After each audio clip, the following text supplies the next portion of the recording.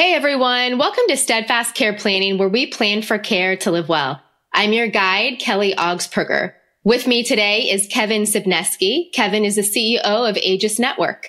AGIS works with benefit advisors to provide employers with long-term care insurance and support services. Kevin, thanks so much for being here. Thank you, Kelly. Happy to participate. Today, we are going to be talking about Group and Worksite Long-Term Care Insurance. Kevin, can we jump right in? Sure. Jump in. Let's go. All right, let's go. Well, I want to give everyone a quick background of what it looks like for employers and employees when we consider when there's a long-term care situation. So we know, and Kevin, I know you can back me up here and probably even provide even more statistics and evidence, but we know that elder care impacts the work life of employees, right? Very much so. And for the aging workforce, elder care is replacing child care as the number one concern. There's an estimated 26 million caregivers that also hold jobs and mostly full time. There's a phrase or a word called presenteeism, and that means employees are physically present, but they're distracted by non-work concerns. And this costs employers many times more in lost productivity than absenteeism. Right, Kevin? Yes. Yep. Yeah. When we're talking about statistics in the workplace, there are a few ones that I think that are really important. The first is that 12% of employees take leaves of absence to handle those elder care concerns, and 36% miss work days. 40% have to rearrange their work schedule. So Kevin, given this information, if employers can offer a solution to their employees and their families, enabling them to protect their families from long-term care situations, then it's a win for the family and a win for the employer, right? It really is. And it used to be we would talk about this and not get an employer to immediately start talking, oh, yes, we see that every day. But these days, over the last 3 to 5 years, employers are very aware of the elder care issues going on. But statistically, if they know of a few, most say that they don't tell their employers about what's going on with their elder care situation. So when an employer knows a few, there's probably another 5 behind that they don't know about. And some of the solutions that are available include long-term care insurance and support services, maybe some caregiver training, caregiver resources, right, for these family members that can be offered from the employer through a group or worksite long-term care insurance solution. So Kevin, tell us, what's the difference between group and worksite long-term care insurance? I think people are familiar with the term group, but I think worksite is a little bit of a different term. So what does that mean? Yeah, it really came from the 90s when group long-term care insurance was a thing. So most of our employee benefits are group benefits, right? We have group long-term disability, we have group health, group life. And so when long-term care started in the workplace, it was also a group policy where the employer held the master policy and employees got certificates. The employees didn't technically have their own policy. They were part of a broader group policy. In the early days, most long-term care was group in the workplace. Now, a lot of it is their individual plans. The employer doesn't actually get a policy. The employees that buy it get a policy. And that's really more what we are talking about when we say worksite. Got it. Now, are there differences between the underwriting and the pricing when we look at this? The biggest difference in the old days, group long-term care had guarantee issue. So new hires would get guarantee issue. When you put in a plan, everyone would get guarantee issue. And then if you were a late enrollee, right, you'd already had your group offering and your guarantee issue offering and you try to get on, then it was underwritten. These days, if we're talking about traditional long-term care versus life with a long-term care, if we're talking about traditional long-term care, there is no more guarantee issue out there unless you have a legacy Unum plan, then that might still offer some guarantee issue for the new hires. But you can't put in a new group long-term care plan because all the carriers that were offering those are no longer offering them. So when we're talking about underwriting, we're looking really at simplified underwriting, correct? Some carriers are simplified. Some carriers are full underwriting. So a lot of what we do today is full medical underwriting if it's the traditional long-term care. If we're doing the life and long-term care products where you're getting a life policy and a long-term care policy, then those still offer guarantee issue. But for traditional long-term care, they're either going to be simplified underwriting or full underwriting. And I think it's important to even talk about the distinction between traditional and life with an LTC rider for those that might not be familiar. So when we're talking about traditional long-term care insurance, we're simply talking about standalone pure insurance if you have a long-term care need, right? Exactly. Versus if you have a life insurance policy where we're adding a rider on there to be able to use part of the death benefit to pay for care. So those are the two main different types of long-term care policies available today. And so that's what Kevin's talking about when he says traditional and then the life with the LTC. Exactly. And most new plans going in these days at larger employers are life with a long-term care because they do offer the guarantee issue. And when we're working with a traditional product, a traditional long-term care, we're seeing about 25 to 30% of the applicants get declined. Now, realize that's not everyone applying because those that have issues are more likely to apply. So, I don't think if you did 100% of a population, you'd see 30% declines. It'd be much less. And when it's a voluntary basis, people with needs and with health issues raise their hand first. And therefore, we're seeing that 25 to 30% decline rate. Got it. Health is important.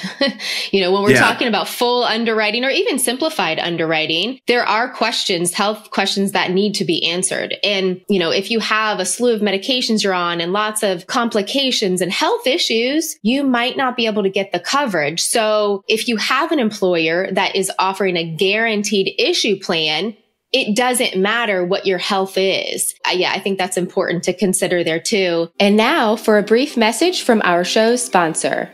The Steadfast Care Planning podcast is sponsored by the CLTC, Certified in Long-Term Care Training Program, which gives financial advisors tools to discuss extended care planning with their clients. Look for the CLTC designation when choosing an advisor. Kevin, tell me, what size employers can offer long-term care insurance solutions to their employees? Really, any size employer. If it's one or two people, then you're going to be using, an individual traditional product fully underwritten, or it could be a life and long-term care, again, fully underwritten. You're going to need to get up in the hundreds of lives before you're really going to see a guarantee issue offer. For the most part, you might be able to get, if it's, 50 lives and the employer's paying for it, there might be some guarantee issue available in the life with the long-term care, but really every employer can do it. The best part about the traditional long-term care is the employer can deduct the premiums and the benefits are tax-free.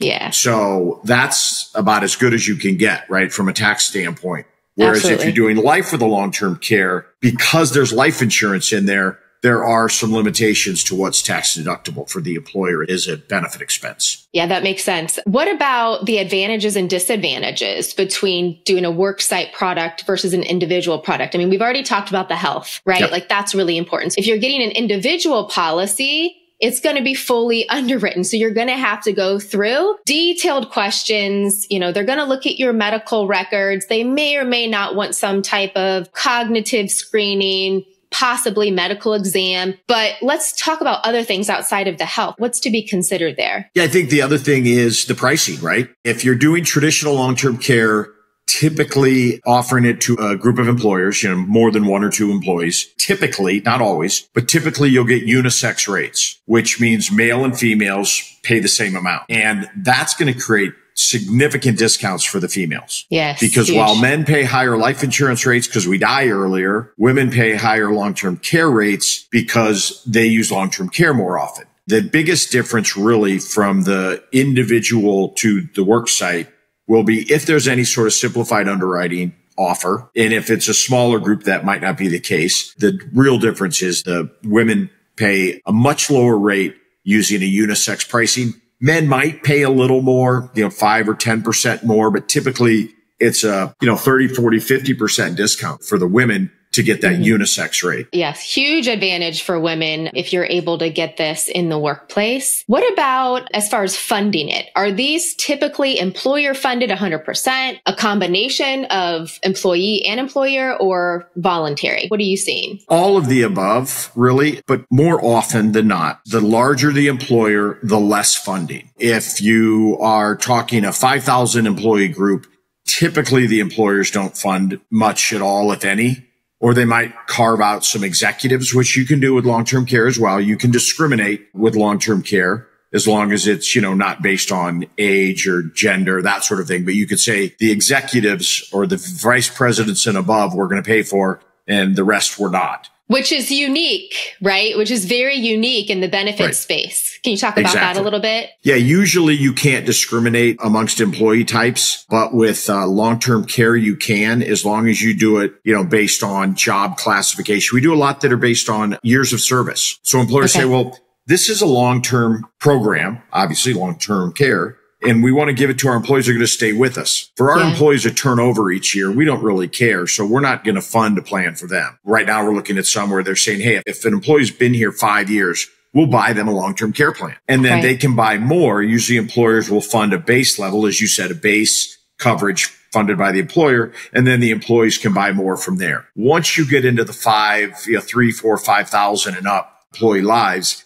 typically they're not funding something for everyone. In the old days, they did because it was, much less expensive when they kind of mispriced it. But nowadays, if the employer does fund it, it's typically somewhere between $25 and, $50 a month per employee on average. And then if it's an executive carve out, they might be spending, hundreds a month per employee. What about the minimum participation requirements by the carrier? And I know this depends on the carrier and if the employer is funding a part of it. What do you think is maybe the range or typical given the participation limits? It can vary. If you're doing a plan that has any sort of underwriting concession, whether it's guarantee issue or simplified underwriting, you're going to have a minimum participation requirement. Typically, it's 10 applications approved or 10 lives approved, call it that. If it's a small group, 5 employees, you could do 2 or 3 that buy it and the other 2 or 3 don't.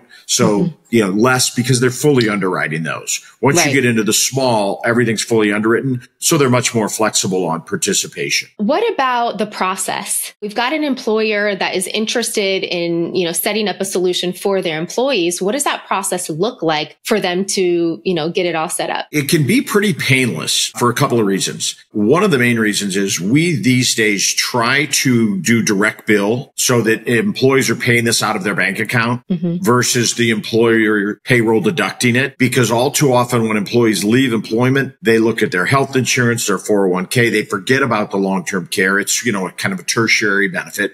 They forget about it.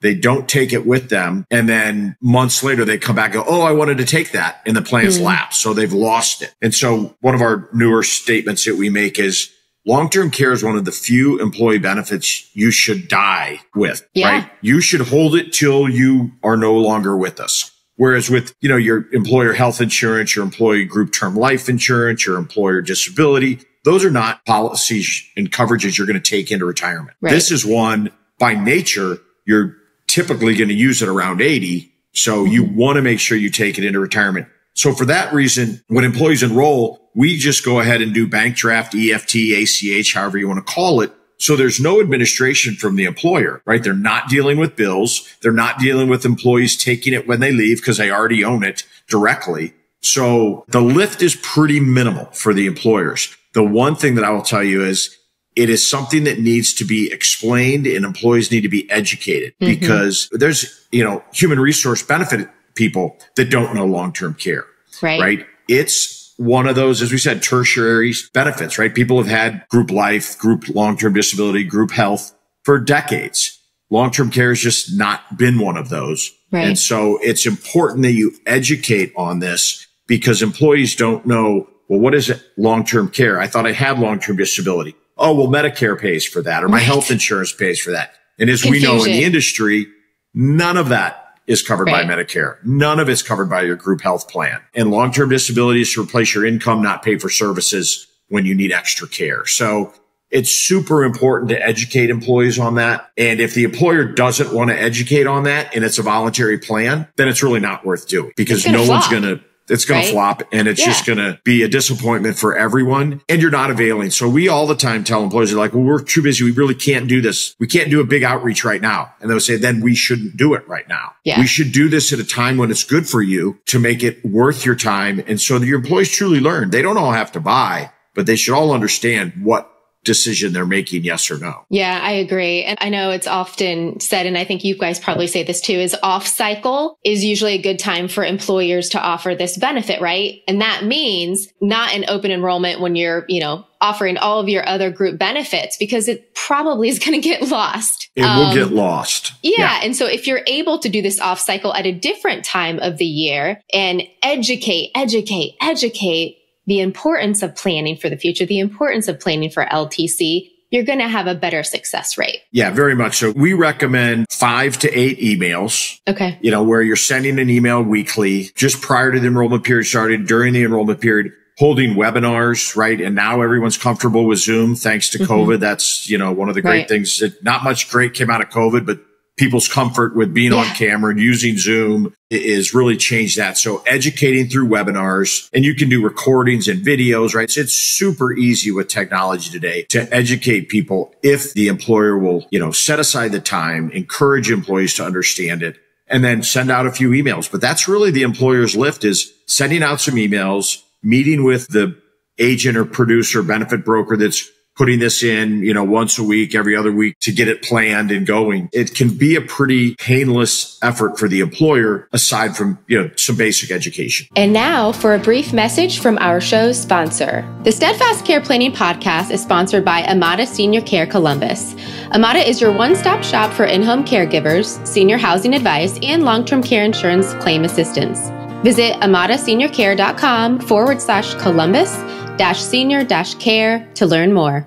Just so everyone knows, I do work with AGIS, and they are a very reputable company offering these LTC solutions to Worksite.